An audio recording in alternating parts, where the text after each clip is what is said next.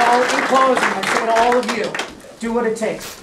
If you can do $5 or $20 or $2,000, $2,000 would be better, but $5's fine. Tell your neighbors, tell your friends, you know, tell the person online at the supermarket, tell them about Pat and what we represent.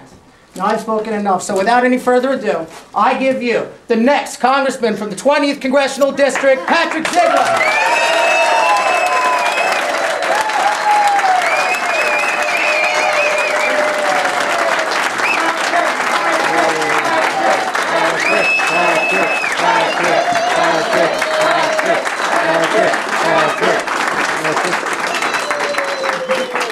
Or down. Either one will be fine. Thank you. Thank you very much. This is, wow, I don't even know what to say about this. This is huge. Thank you so much. You know, it'd be real easy to stand in the back corner there where I was, listening to some of these speakers. I mean, geez, we got Steve Van Zandt to come down today, so that's pretty nice. That's great. And all my other friends, family members here, of course, my lovely wife. Got the kids. William, I think, said he wants to be on TV and change his mind. Yeah. So, but you know, back in the corner. But you know, it'd be real easy to see everyone here and all the people that have come out to stand out in that back corner and watch people circling. I mean, we've had people leave. I watched them circle the building a few times and just head down the block because of the snow. There's just no place to park. It's unbelievable. I mean, it'd be real easy to see all these signs that, you know, life-size banners with your own name on them and think it's about me, but I'm a little smarter than that. Not a lot smarter than that, but I'm a little smarter than that. And I know full well that what everyone is here for, what I'm here for, is to represent the people in this room and the people of the 20th Congressional District. And it's not because it's me, it's not because it's Patrick Ziegler, it's not because I'm a Republican or a committeeman, it's not because I'm even a Tea Party patriot. It's quite simply just because I'm one of you. I'm a citizen legislator. I'm a citizen representative, and I can tell you here today, right now, that I have no interest in a political legacy. In fact, it still makes me a little queasy when I pull up the Google News alerts and my name is on it. That's weird. But that's not what I'm out for. I don't want to be in Washington. I'm not going because I want to be there. I'm not going because I want to leave my family, our third on the way. I'm not going because I want to spend that much time in that kind of heat. I'd rather go roll around in the snow. I don't do well with the heat. We need people to go to Washington because the people that are there now from both parties are not getting it done. We need to send someone to Washington that can look at people like yourself and say, I've been in the private sector the past 2 years. I've sat around the kitchen table every month wondering how we pay the bills, how we stay in the house, how we keep the kids in our school district. And I got to tell you, for any of you who don't know, let me take a second to welcome all of you to Burton Hills, Boston Lake. This is just the greatest place to live you're going to find. We've got our supervisors candidate from last year.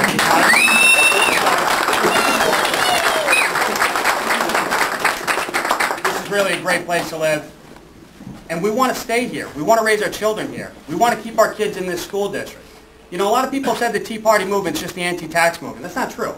You know, I don't mind writing that school tax bill because I see what we get for it. I see what we get here in Burton Hills, Boston Lake. Because I know people like Desiree on this fine establishment who gave us this room for free, who've been so hospitable and so gracious, not because it's me, because she believes in what we're doing here. Actually, it might be because I know you people.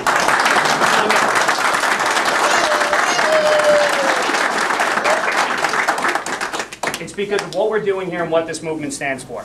If you look around and you look at the people next to you, you look at the people across from you, we have people that are involved with political parties. We've got some great folks, like I said, our supervisor's candidate from last year, Pete Connors. And we've got a few others that are going to come a little bit late from the Boston Town Committee. Just a fantastic group of people here in our Republican committee. We've got guys like Rich Harris here from the College Republicans who brought some of our young people with them, I believe all from Siena. We want to thank them for coming.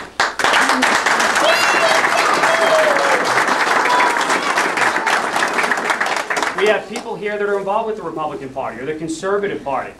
I've even talked to people involved with the Democratic Party that are disgusted by what's happening and have promised in a very quiet way, without anyone knowing, that they're going to work for my campaign. And again, it's flattering, it's humbling, but it's not me. It's the movement. It's the fact that people about a year ago started getting together and saying, we just can't take any more. We just can't take any higher taxes. We can't take lesser freedoms. When we talked this past weekend, we had a campaign meeting. We said, you know, this campaign has to have 3 very simple goals. More jobs, lower taxes, greater freedoms. That's it. That's what we're about. That's what these people are about. That's why the Tea Party started. That's why people have been getting together and going out to the Campaign for Liberty meetings. The Sons of Liberty, the Upstate Conservative Coalition, the Homefront Patriots. Who am I missing here? The 912 group. I know Jeremy's here. They started joining the Liberty Council. They're joining their Republican committees because people need hope. We need an opportunity to put up citizen legislators who understand how difficult it's gotten for people like us. And I tell you what, the government doesn't want this. Neither party wants this. We are not beholden to anyone but the people in this room and the people in this district. We have no money backers. We have no party hacks. We have no party bosses. We have, the most influential person we have here is probably Steve Van Zandt. You're the best person. And your campaign is in serious trouble, my friend.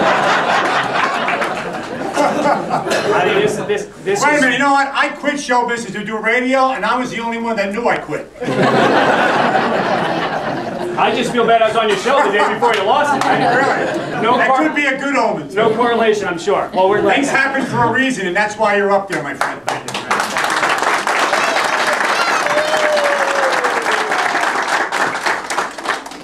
So what we need to do is not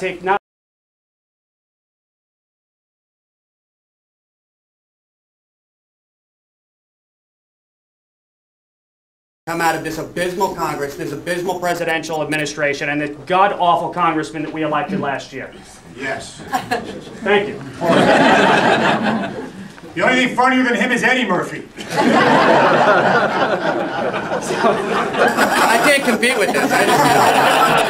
I'm here for you, Brian. Steve for Congress. So, you know, we look at what's happening in Washington, and we know that we're all afraid for our future. But more importantly, we're afraid for our children's future and our grandchildren's future. I mean, can you believe that they just increased the national debt ceiling to $14 trillion? And it will go higher. You're absolutely right. You know, the problem we have right now is that our freedoms are being wiped away, and it's always under the guise of national security. It's under the guise of economic security. We pay these bailouts because they're too big to fail. You know, my company wasn't too big to fail. We went out of business. You know, this restaurant here isn't too big to fail. You know, I mean, I'm not talking out of turn here.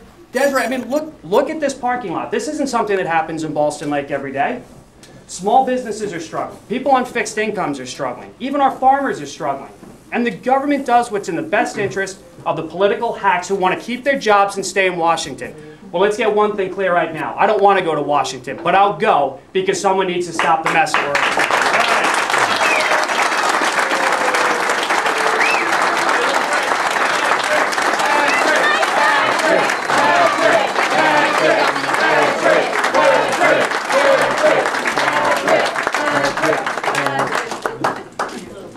But just to prove it's not about me, although, thank you, that's very kind, but I got a great call yesterday. It was from a reporter out in Cooperstown. And he asked what was happening with the campaign. I told him, I said, you know, I'm sorry I haven't been able to be as vocal, but I had to resolve my employment situation first, and now I'll be out there a lot more. We're going to announce tomorrow. And he says, your timing is great. He said, you know, now this is Cooperstown. Our newspaper is getting calls about your campaign. And what he said was interesting. He didn't say we're getting calls about you. It's not about me. He's getting calls about this campaign, and this is why. You know, the Republican candidates looking for this office, they announced to a press release. They plunk down a bunch of money, and they start working the county chairs. Now, I got to go through that process as well, and I have no problem going through the process. I'm a proud Republican, for the most part, because of the people we have here in the town of Ballston, and a few of the people we have in the state, but certainly not for the job we've done at the federal level. That's not to say there aren't good Republicans out there, because there are. Anyone who saw the healthcare summit heard a guy from Wisconsin named Paul Ryan. Yes. We need more of him. We need more guys like him. Anybody that's from Rensselaer knows we got a guy out there named Tony Jordan. A lot more guys like Tony Jordan. But we need more people that are willing to take this plunge because we understand the impact of the bills that are being passed, the impact that it's having on people like us. And what they're interested in is our campaign because people are realizing, as Steve said, people are coming out of the woodwork, people like us, and we're showing up at rallies. I was just talking to a gentleman here that said every weekend in Fort Edward, I believe it was, and Glens Falls. Every weekend. Every weekend. For a year. Should get him up here too. Every weekend for a year. Thank you for the assist. There you go, with the Gadsden flag. They're getting people out, waving the Gadsden flags, waving their signs, and talking to average American people about what's happening. As Steve put it, the sleeping giant is awakening. And all I'm looking to do is represent that sleeping giant, to represent people like you. And people are concerned about this.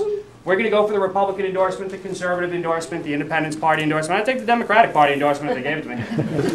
But most importantly, what we need to do is continue connecting with people like yourself. We know the party, and a lot of the party bosses and a lot of the people with money, they want someone that will answer to them. We need to show them we answer to no one. We answer to each other. Thank you very much.